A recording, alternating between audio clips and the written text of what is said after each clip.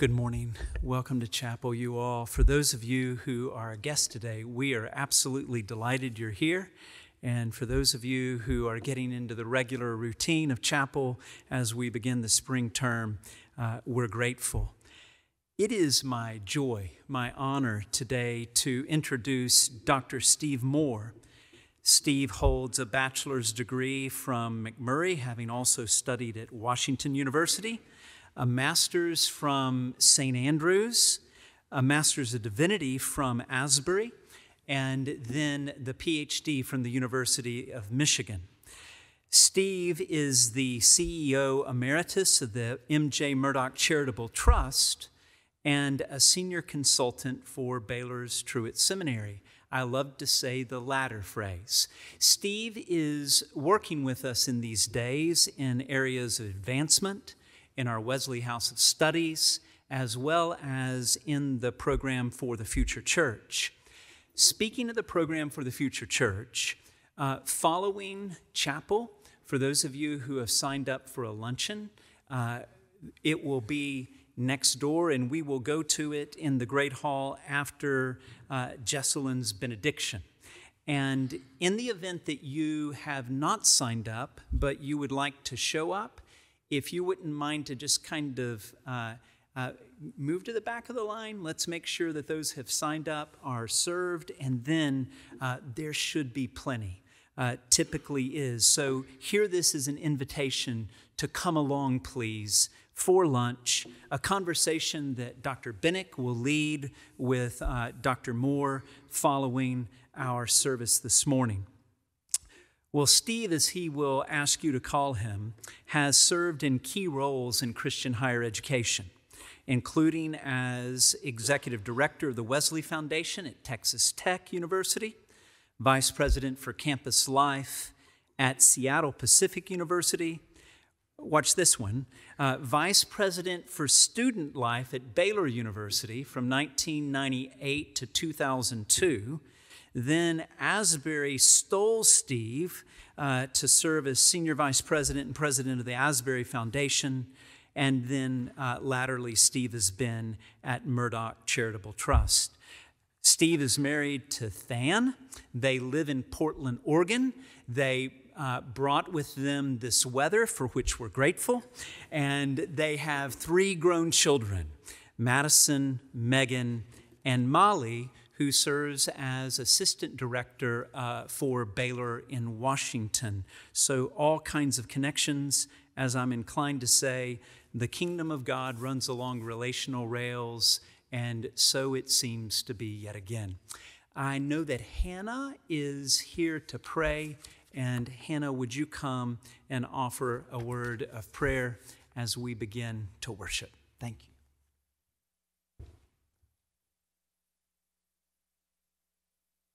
Would you pray with me? God, we come to you this morning with expectations. We expect that you are a God who sees us, not as the people that we pretend to be, but the people we truly are, completely broken and beloved by you. God, we expect that you're a God who hears us as we grieve that the world is not as it should be, but rejoice as we glimpse your kingdom here on earth. We expect that you are a God who shows up as a baby in a manger and a king on a cross, that you are unsatisfied to let us do life on our own. God, this morning, would you give us the courage to reject the false things that we've come to expect of you? And would you remind us again in these moments of who you have promised to be? That you are the Word and the breath and the truth and the King of Kings and the way and the life and the helper and the friend. We ask that in all things this morning, the words of our mouth and the meditations of our heart would be pleasing to you, God, our rock and our Redeemer. Amen.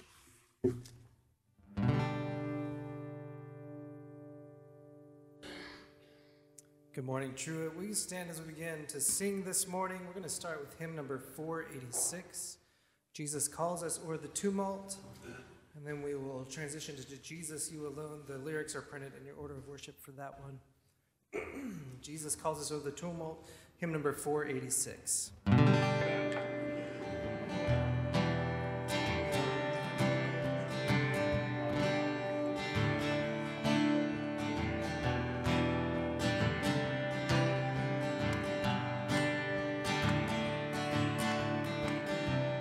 Jesus calls us over the tumult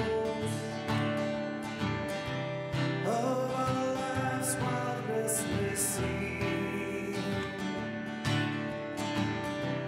Day by day, sweet voice sounded,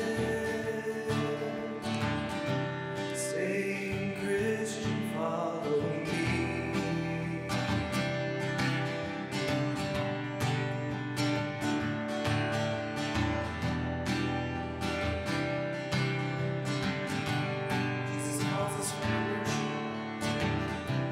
Jesus calls us from the worship of the vain world's golden store, from each idol that would keep us, saying, Christian, love me more.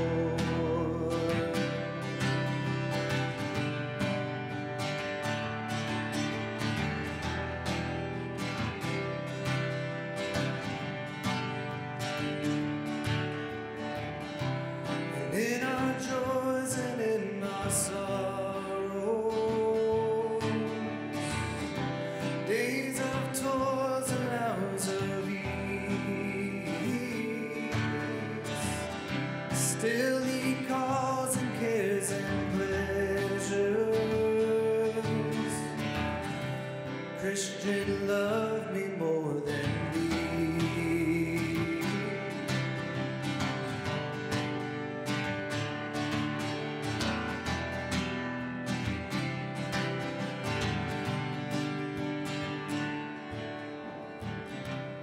Jesus calls us by thy mercies. Savior, may we hear thy call. Give our hearts to thine obedience, to serve and love thee best of all. Serve and love thee best of all. Yes, Jesus, to serve and love thee best of all.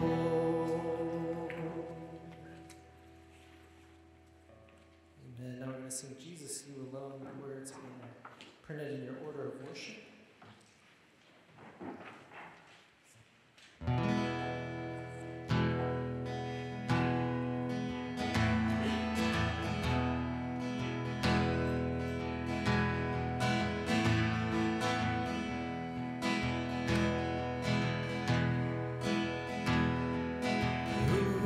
The great King of glory, seated on high in the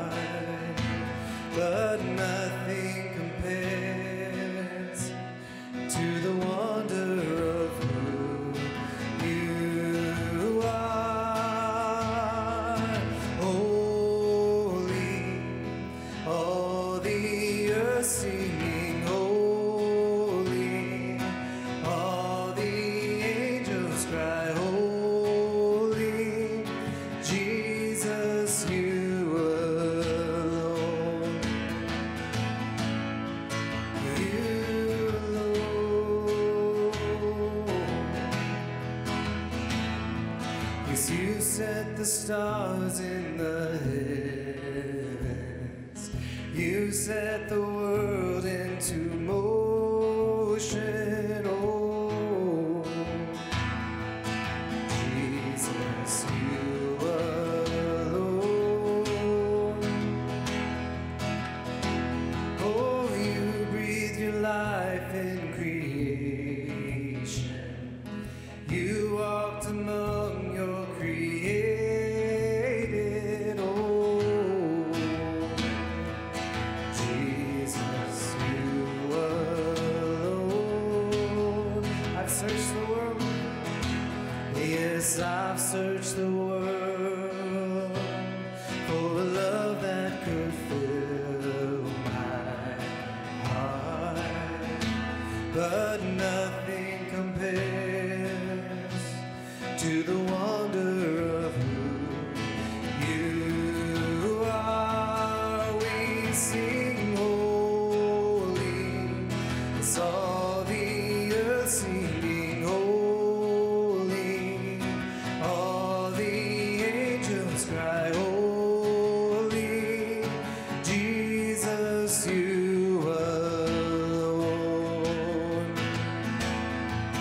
Oh, worthy, yes, all creation sings worthy, and all the heavens exalt thee, Jesus, you alone.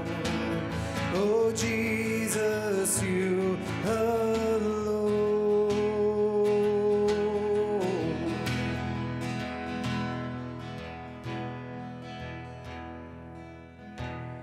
Yes, you shed your blood for salvation. You broke the curse for our freedom. Oh, Jesus, you alone. When you rose from death with the morning, sing this out. You'll come again in your glory. Oh, Jesus, you alone. Oh, Jesus, you alone. Sing holy, no, I can't help but sing holy. How my heart cries out holy to Jesus, you alone. Oh, you're worthy. We lift our voice and sing worthy. We bow our lives to exalt thee, Jesus, you alone. Yes, Jesus, you alone.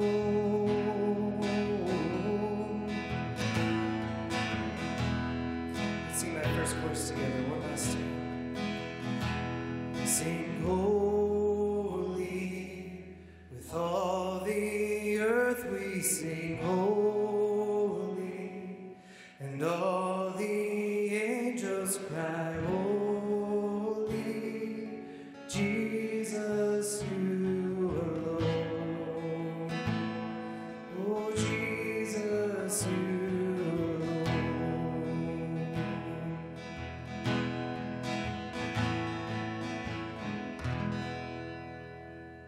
Amen. You can be seated.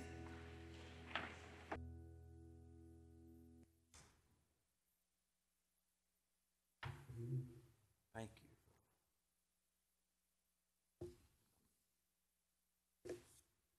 Thanks for that music. That's just beautiful and so great. It is so great to be with you all. Thank you, Todd, for inviting me, and thank you all for welcoming me. And it's just a great joy and an honor to get to be with you here at the beginning of a new year. and the beginning of a new semester. So thank you for that. I am going to be having scriptures that'll be read as we go through our thoughts together. Dustin Bennett will come and read our first gospel in a few minutes. He's the head of the program of the Future Church. And then Zach Barber will come and read the next passage at the right time. Zach said to be sure and mention that he's probably the best student at Truett. Not really, he didn't really say that. And then Jen Martinez-Ayala will come. And you know Jen runs the seminary, but she will be the one who will come and be the third one to read the scripture. So we'll have those as we think together. So yeah, here it is. The new year and the new semester. And I have to tell you, the new year didn't start out great for me. It was a bad bowl season. I started out, I had made a few bets, I'll confess to you. I made a bet I thought was a sure thing, Texas versus Washington. I live in the Northwest. I thought, well, I'm gonna win out of this one. This is a no-brainer, Texas. And then, of course, their Heisman Trophy guy doesn't even play, and Washington does a beatdown. And I lost bets to people I work with. There's nothing worse than losing a bet to people you work with. It's a bad thing. Washington beats Texas.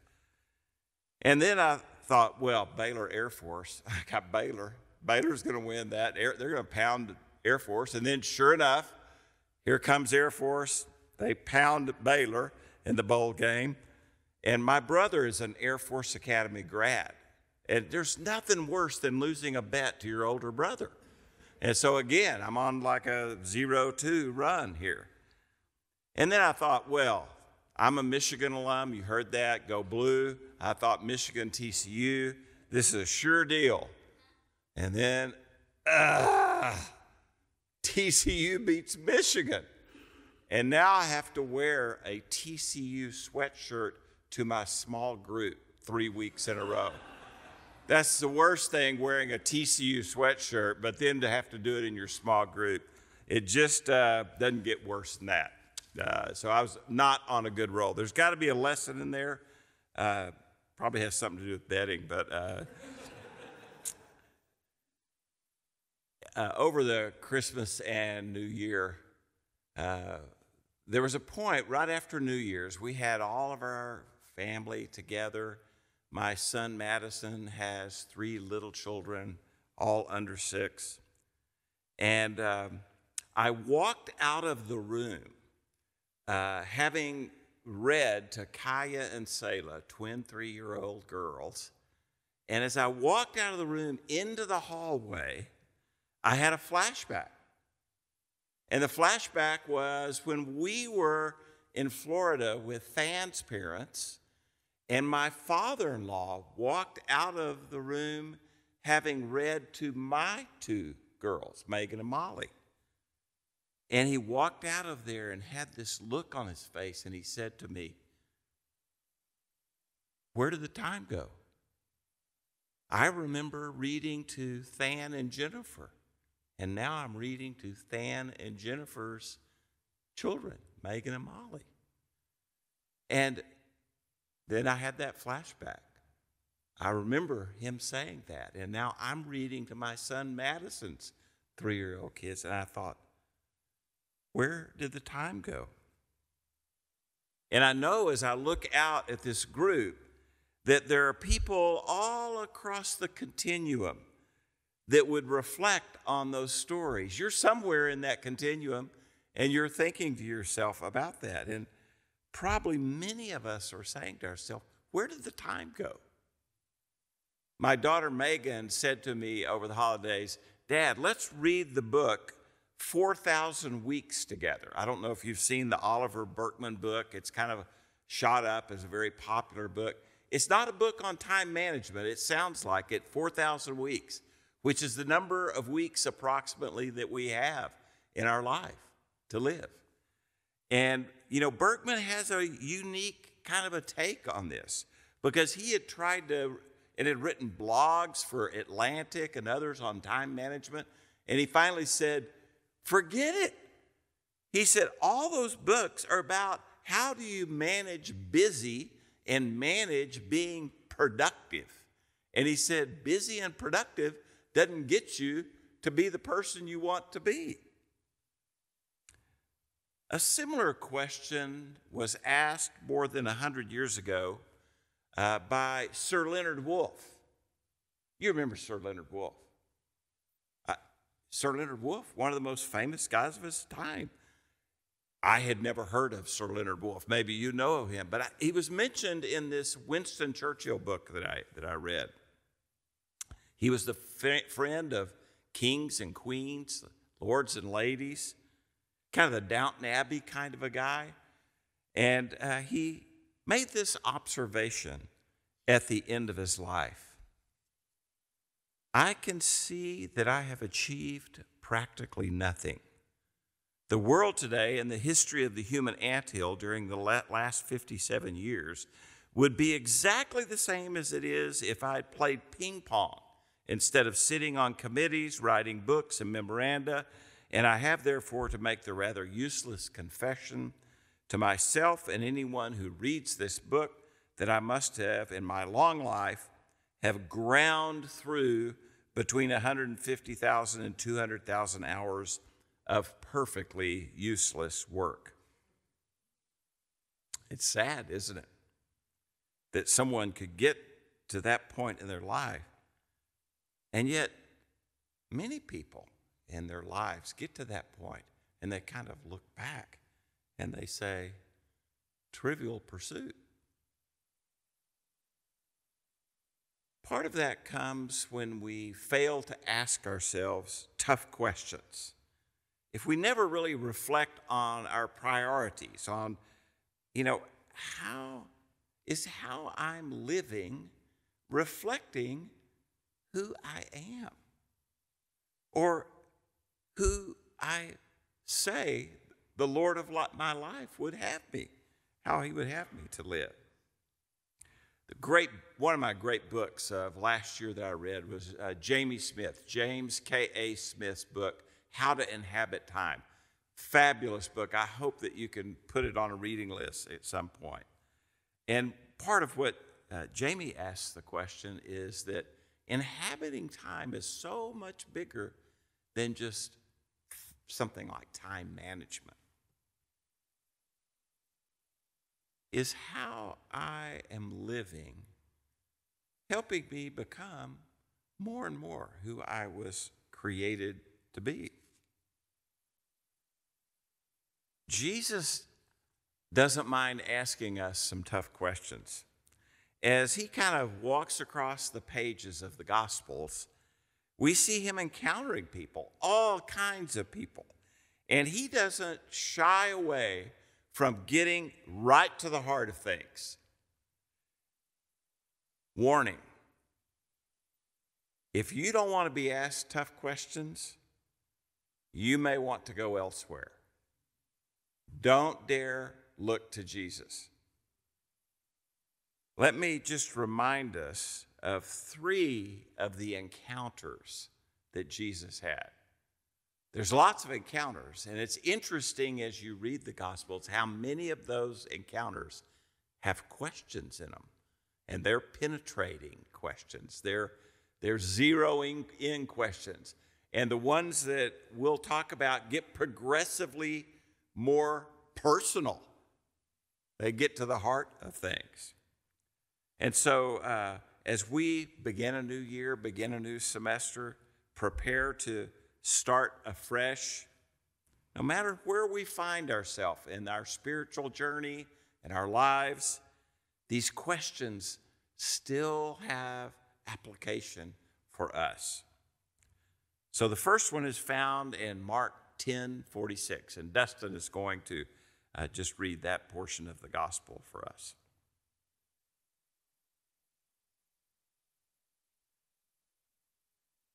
Then they came to Jericho, and later, as he was leaving Jericho with his disciples and a large crowd, a beggar who was blind named Bartimaeus the son of Timaeus, was sitting by the road. And when he heard that it was Jesus the Nazarene, he began to cry out and say, "Jesus, Son of David, have mercy on me." Many were sternly telling him to be quiet, but he kept crying out all the more, "Son of David, have mercy on me." And Jesus stopped and said, "Call him here." So they called the man who was blind, saying to him, "Take courage, stand up. He is calling you." And throwing off his cloak, he jumped up and came to Jesus. And replying to him, Jesus said, "What do you want me to do for you?" And the man who was blind said to him, "Rabboni, I want to regain my sight." And Jesus said to him, "Go, your faith has made you well." And immediately he regained his sight and began following him on the road. Thank you, Dustin. So here's Jesus encountering this guy, Bart, who is obviously blind, and he has probably been aware of him before. But he asks this question: "What do you want me to do for you?" It seems cruel, doesn't it? Really, when you stop and think about it, it seems cruel. Why would he ask a blind guy, "Well, what do you want me to do for you?" But the truth is, it's not unusual for people to get in a routine. It says Bart had been sitting there for many years on the side of the road. Sometimes people get in a rut. They just keep doing the same thing day in, day out, week in, week out. And all of a sudden you're a few years along and, well, you're in the same spot. And you say, "What am I doing?" And Jesus says, "Hey, Bart, what do you want me to do for you? How desperate are you? How much do you really want things to change? Let me be clear, Bart. What is the change that you want?" Sometimes it's really clear to us where our need is. I don't know about you, but sometimes I get frozen. I get stuck. We know we need to make a change to declare our need, and that takes some courage in itself. It's a lot easier and more comfortable when we just kind of keep on going through the motions, when we just stay put, when we sort of maintain control ourselves. We love to control things, don't we? So let me ask you a question. Let me ask me a question. What do you want Jesus to do? My friend Dan and I were talking, and his kids at that particular point were in that pre-adolescent stage, 11 and 12. He had just learned that he was getting a new boss. He thought he was going to get the promotion. Instead, somebody else did. Now he had a new boss. He said to me, leaned over the lunch table, and he said, "My kids just don't even want to be around me." And he said, "It seems to me at this point in our lives, my wife is mad at me all the time." And he said, "My new boss, I am pretty sure, because I also applied for that job, I'm pretty sure she's not going to like me. And God doesn't seem to be helping me out here." And I leaned back over the table and I said, "Dan, what do you want Jesus to do?" And he very quickly said, "Fix it." And I said, "Dan, that's the magic genie. That's not God." And I can remember times like that in my own life. Can you? Can you remember times in your life you've said, "God, just fix it"? What do you want Jesus to do? The second person, remember, these get progressively more intrusive questions. The second person we want to look at is one that encounters Jesus and he really had not planned to encounter Jesus. And this story is found in Luke 19, and Zach's going to read that one for us.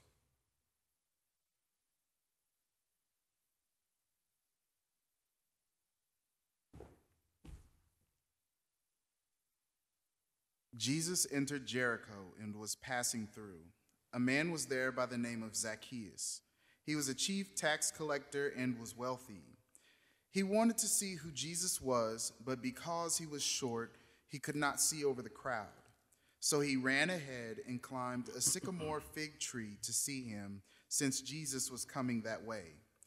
When Jesus reached the spot, he looked up and said to him, "Zacchaeus, come down immediately. I must stay at your house." So he came down at once and welcomed him gladly.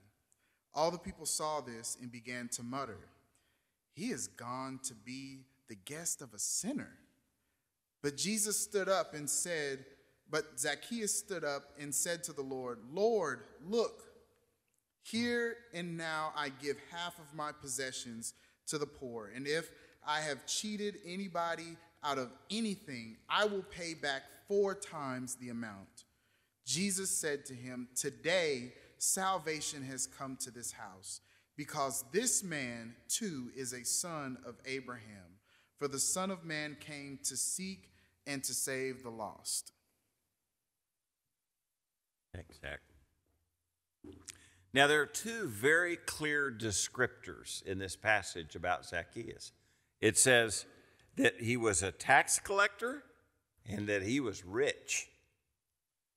He was curious about Jesus, but I think it's safe to say he really never expected that Jesus would call him out, and not only call him out, but Jesus would pursue him and seek to engage him. He was really just planning on being an observer, kind of a spectator, watching this thing to see what this Messiah God guy was all about. But he wanted to do that from a distance. Now, if you read this passage clearly and read it a couple of times, you'll say to yourself, there's not a clear question here. There's not an obvious question. But there are some very clear implied questions. Let me just mention one of them that I discovered.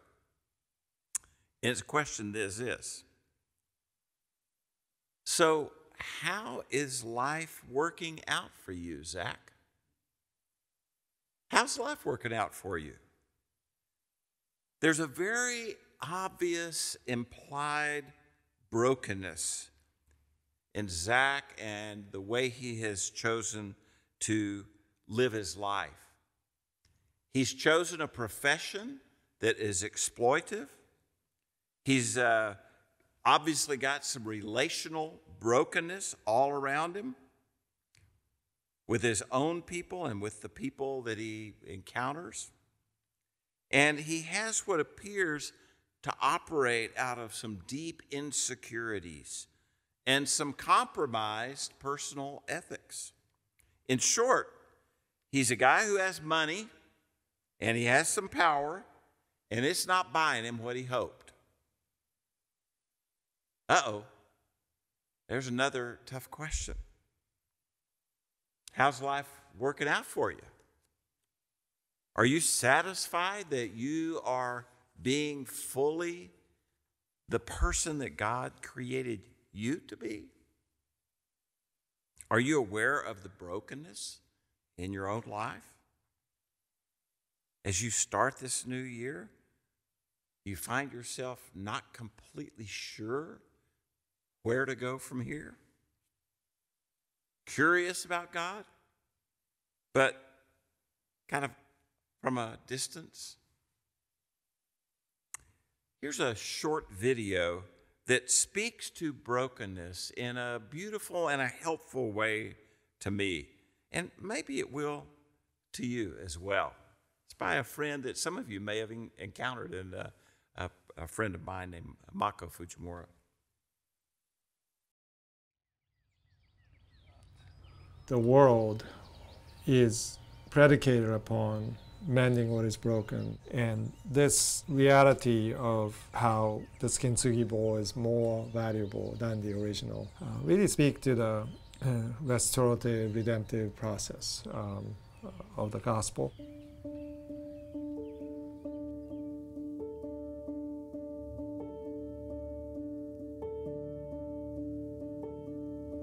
Kintsugi is this art form of mending broken shards of pottery. Kin means gold and tsugi means to mend, so you are reconnecting the broken pieces, but doing it in a way that is beautiful, and it's an art form of its own. Kintsugi speaks about conditions of trauma and brokenness, ground zero conditions, valuing what you have rather than this disposable culture.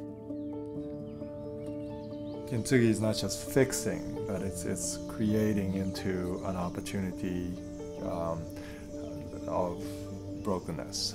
And so that is a redemptive journey that leads to new creation.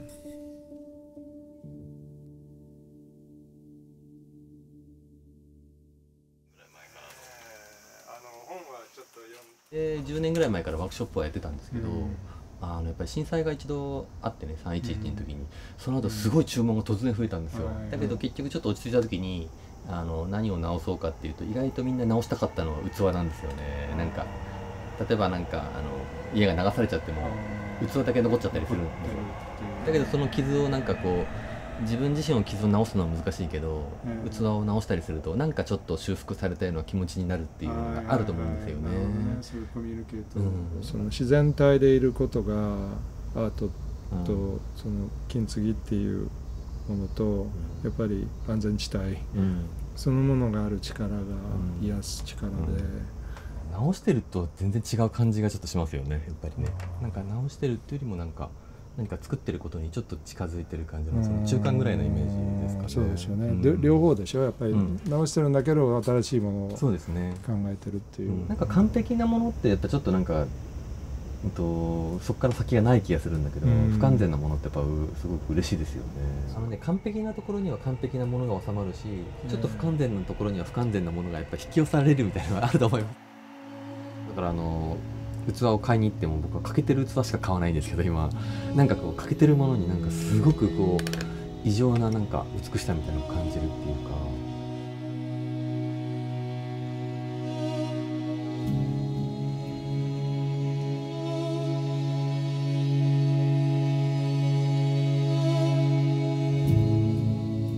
Kintsugi concept can be applied in many different ways. We say we fix the soil, which means not to restore the soil but to amend it. Right?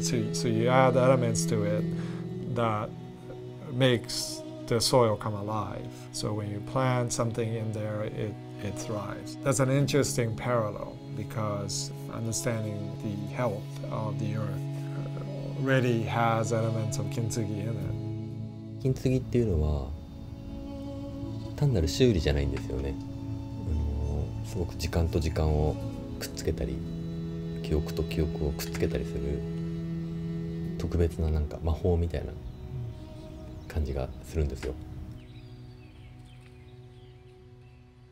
Creative minds are fixed upon these traumatic events in history. If you removed all of the novels and art forms that came directly out of trauma, you would lose 80% of world's art. You would not have Hemingway, you would not have J.D. Salinger, you would not have Dante, you would not have Milton. The world would be decimated. It's a very significant way of understanding art and literature, and more importantly, our communities and a way of processing the past, finding healing, to be able to sow seeds of hope in the midst of conflict. We tend to want to run away from these conflicts and traumas, but it is the very heart of what the arts represents. そうやって金継ぎをずっと続けることによって、本当に世界の見え方が全部変わってくる感じがすごいするんですよ。完璧に仕上げるよりもちょっと未完成な方がさっきまでボロボロだと思った器にこう黄金の川が流れてるっていうふうに自分がこう感じるようになってくるんですよね。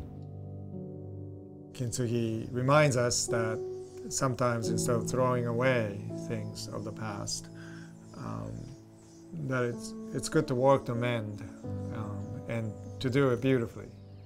To me, how the gospel reads is Christ came not just to fix us, but to restore us to create something new, which is more valuable than what we began with.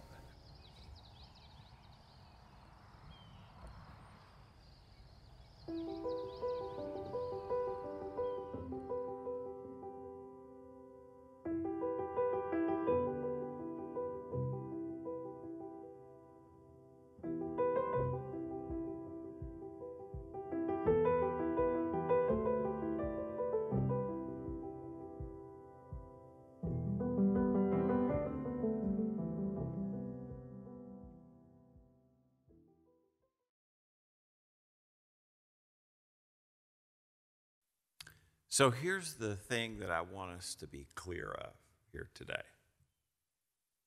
There's not a person in this room who's not broken, flawed, in need of healing, having had hurts. The difference, the thing that really separates out are those who are willing to say, I am broken. I've been wounded. I'm hurting. And they invite Jesus to come and dine with them. And then those that hide, hoping that no one notices that brokenness. And if no one notices it, they're hiding out. And they just continue to try to control and manage that brokenness in their lives. The last place that any of us want to go is those places where our fears and our insecurities, our wounds, which sometimes are self-imposed and sometimes they're imposed by others. And so where we often want to go is just go to being religious activity. And we may use money, or we may use degrees or titles or position or power or something else that might mask, or we think maybe will kind of hide that brokenness. And then we just continue on thinking, maybe with a little tweak here, a little management here, then occasionally I can get through this without anyone being aware. But Jesus has a question for us, and he won't let it go. He keeps coming at us with this question. How's life working out for you? You going to come down out of that tree? Now, the third person is a person who part of his story is told in John 3. And Jen is going to come read that John 3 passage for us.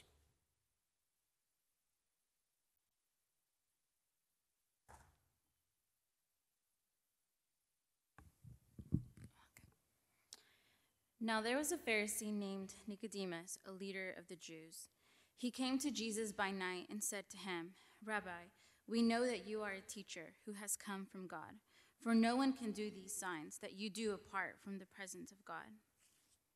Jesus answered him, Very truly, I tell you, no one can see the kingdom of God without being born from above.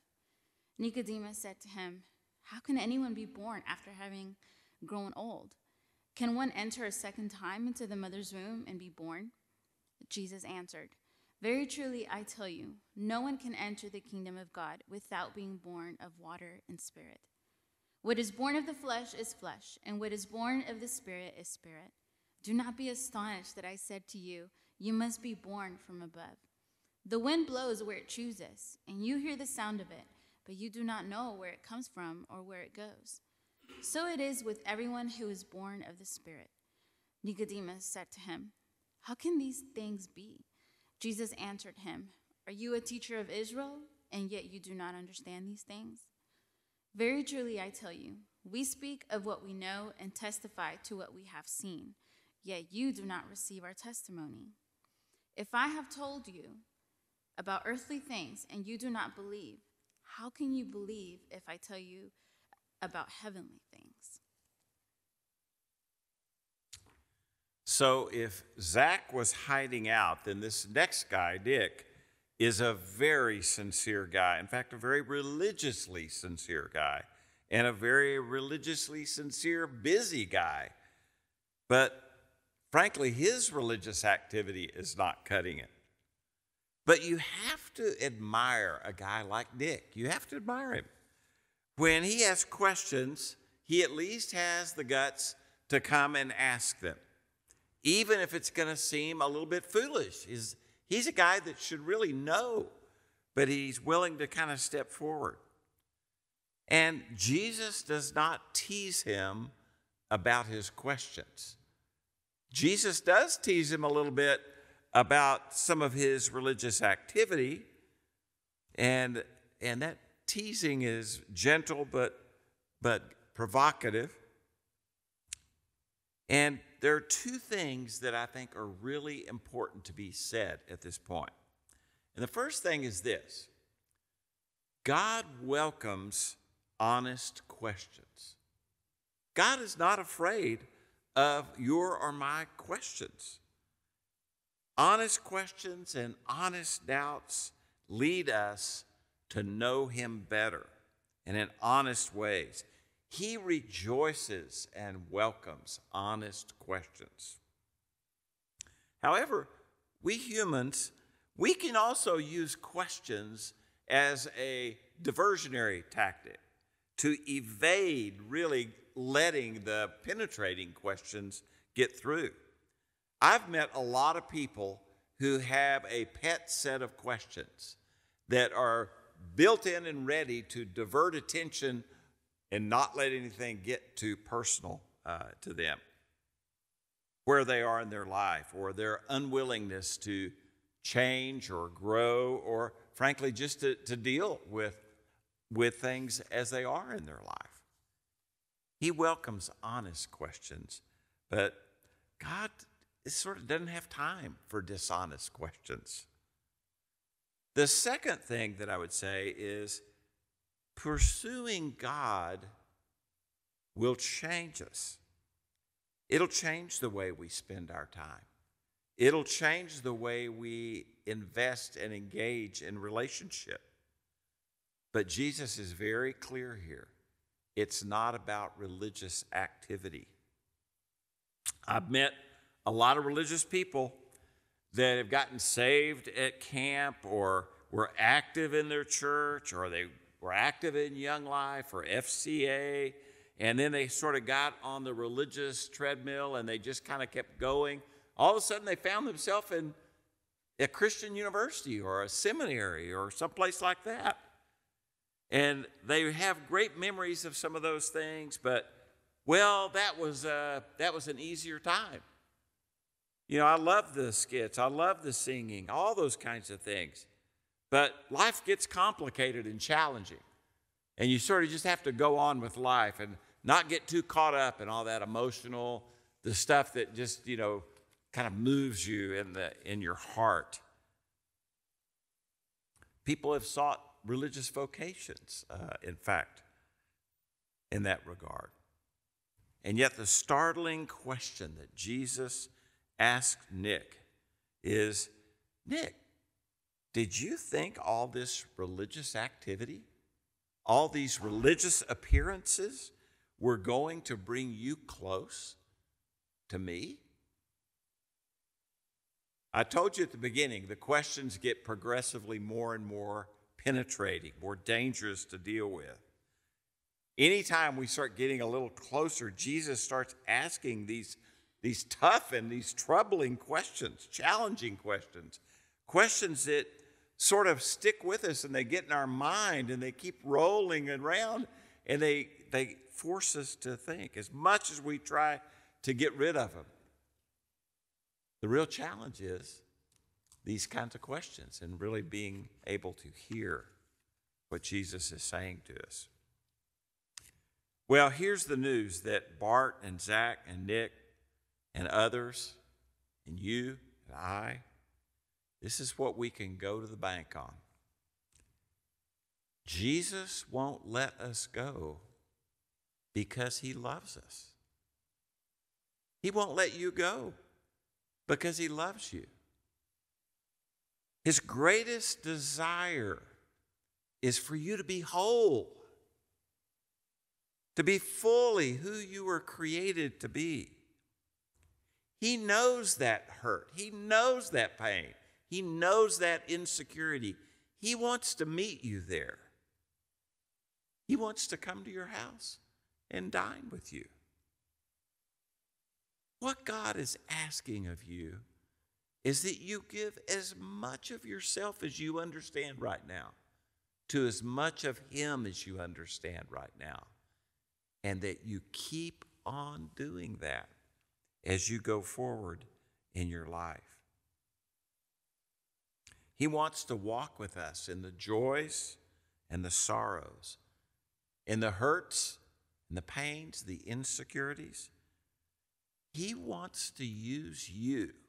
Imagine this. He wants to use you as a person in the world, in your family, among your friends, at work, in church. He wants to use you in a unique way that if it's not fulfilled, it won't be done. You are a unique, unrepeatable miracle of God.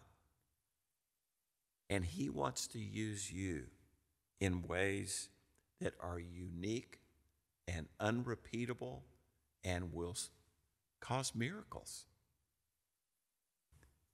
These questions just hang out there for us, for each one of us. And it calls for us to respond. It will continue to be with us no matter where we find ourselves in this day or in this new semester or in this week or in our journey or in 2023. Jesus is asking us, so how's it working out for you? What do you want me to do? Do you want me to be with you? Let me pray for us. Gracious and loving God,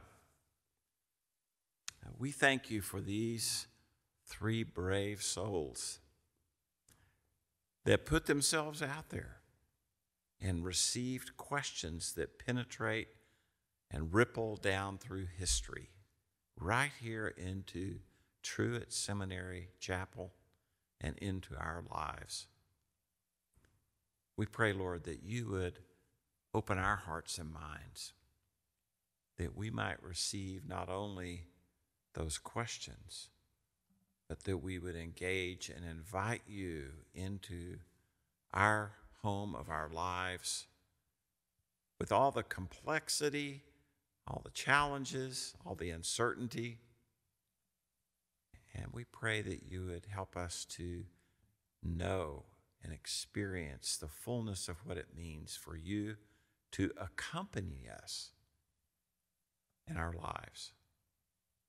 Thank you for these friends, for the people around them, because we know how critical it is through professors, through staff, through classmates, through friends, through others who come into our lives, sometimes for a short time, sometimes for a longer time, that help us to be able to receive and to understand the fullness of your truth and grace.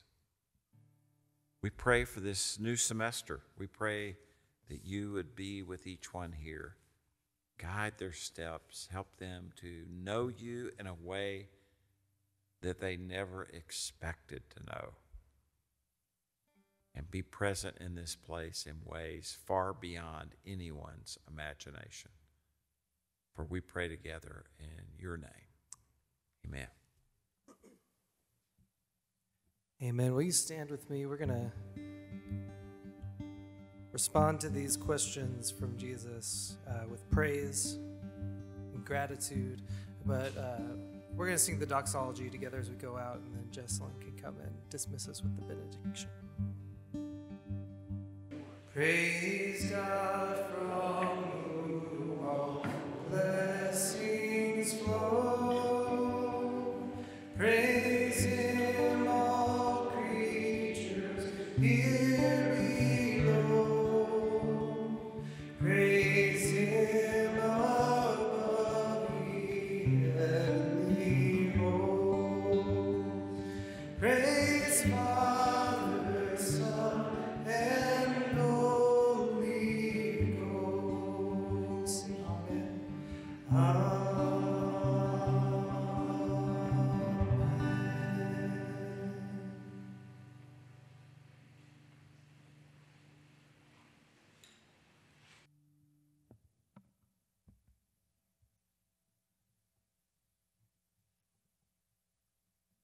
Receive this benediction from the book of Jude. Now unto him that is able to keep you from falling and to present you faultless before the presence of his glory with exceeding joy, to the only wise God, our Savior, be glory, majesty, dominion, and power, both now and ever. Amen. Go in peace.